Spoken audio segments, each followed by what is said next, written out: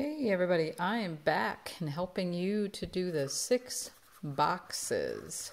So first thing is up, we are going to put a horizon line on our paper. Now as we do this, as I do this, what you could do is you could stop the video, do what I do, and then restart the video. Okay, so I've got my VP over here, vanishing point here, and vanishing point. Remember, this is a 2-point exercise, which means you got to have 2 vanishing points. Okay, so let's do a box below the horizon line first. So I'm going to do that.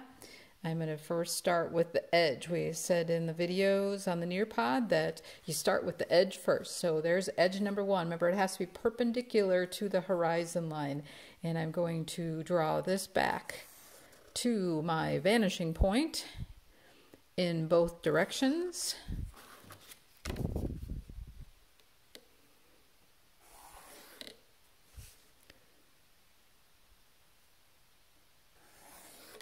Okay, so that is step 2. Let us do step 3. I'm going to decide how wide I want that box.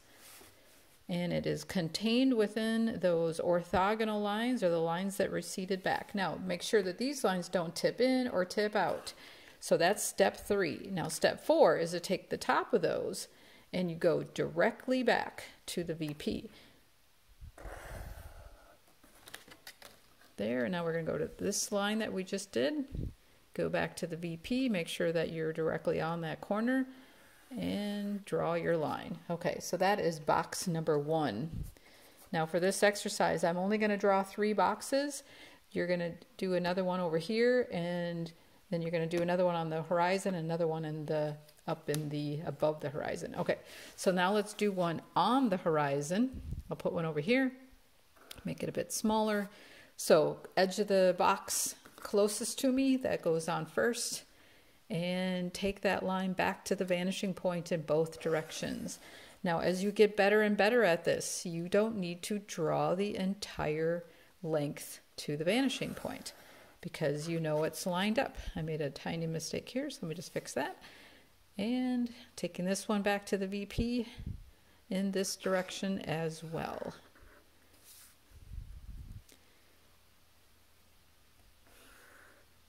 Okay, now that was step 2.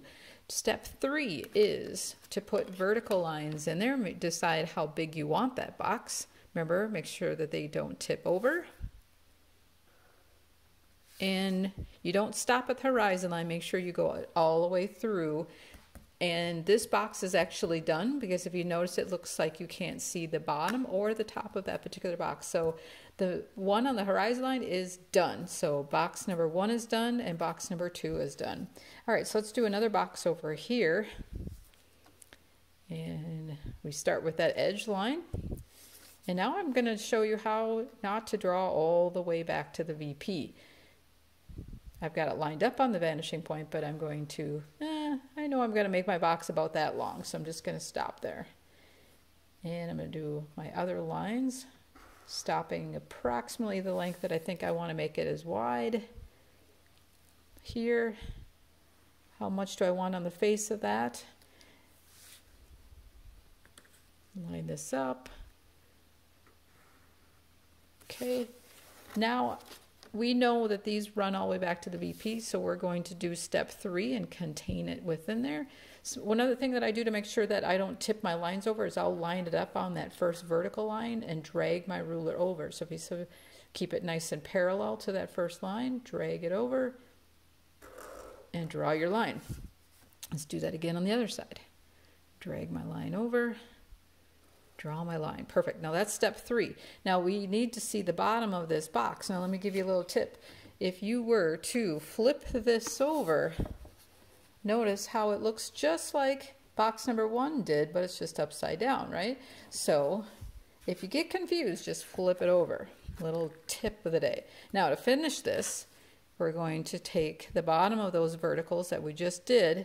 And again, I'm going to show you how not to go all the way to the VP. Just line it up and draw it part way. Here we go. Draw part of it.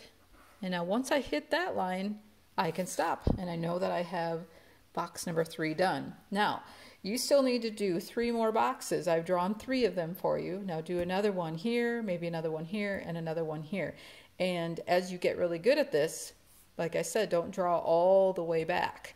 Now make sure to take good photographs of these when you put them on the discussion board, and then check back, because I do actually give you guys comments. I want to give you feedback on how good it is, or maybe if you're missing a line or whatever the case might be. So send me messages if you have any questions. Otherwise, give this a shot, go through it. Maybe you have to slow the video down, do a step, back it up, try it again. Okay? All right. We'll talk to you soon, guys.